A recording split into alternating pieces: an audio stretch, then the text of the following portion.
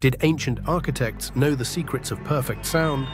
Imagine walking into a centuries-old temple or amphitheater and hearing a whisper travel from one end to the other. The secret lies within the walls themselves. Builders in ancient Greece, Rome, and even India ingeniously embedded hollow clay pots or carved out cavities within the architecture. These hidden spaces, called resonance chambers, were carefully positioned to amplify voices, music, and ceremonial sounds throughout vast spaces. The science at play is resonance. When sound waves hit these hollow spaces, they vibrate in harmony, boosting the volume and clarity. Some amphitheaters still deliver crystal-clear sound to this day, even without modern technology. In India's Gol Gumbaz, a single soft clap echoes dramatically from across the dome, thanks to its enormous, concealed resonance chambers.